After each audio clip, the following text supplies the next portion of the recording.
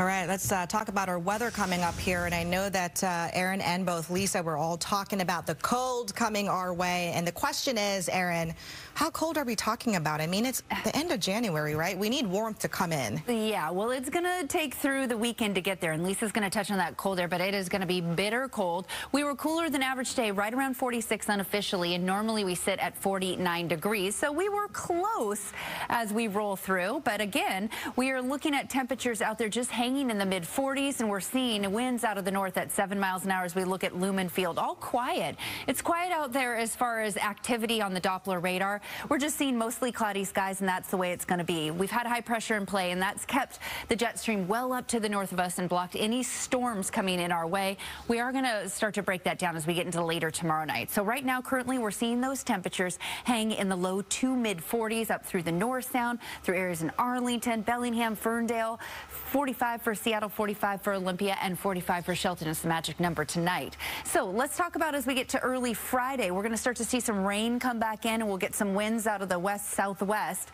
And we'll get gusty at times, especially in the South Sound and a little bit up to the North Sound. It's not super long-lived, but this is our commute time, 5:30 a.m. on Friday. We're seeing some winds up to just about 30 miles an hour in the South Sound. So here's a look at tomorrow. A little low-lying fog developing as we push through, and then we start to see that rain late tomorrow night into our Friday. We get some mountain snow. Snow levels finally start to come down, and then we clear that out, and we'll get into the weekend where we start to get really cold. How much snow will we get? Well, a good dusting as those levels start to fall from 6,500 feet tonight through just about Friday, 3,000 feet. And overnight temperatures sit really comfortable tonight, Lisa. 38 degrees. Tomorrow, slightly cooler. And even Friday's near average.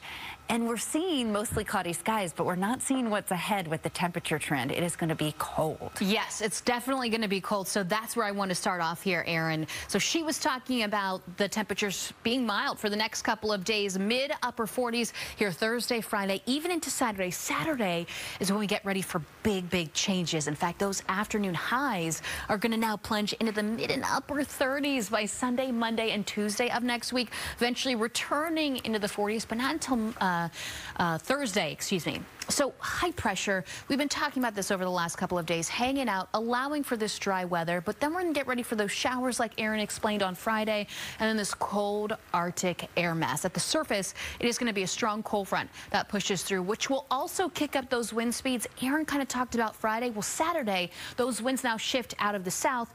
Now they're going to be out of the north. So we're going to get this Fraser flow, especially for those up across the north side. I mean, we're talking about the potential of gusts exceeding 35 to 40 miles an hour. Very windy, and that's going to usher in all that cold air for western Washington, which means those afternoon highs are going to be in the mid-upper 30s. Overnight lows are now going to fall into the 20s. We are going to feel this when we wake up Sunday, Monday, Tuesday morning, heading back to work.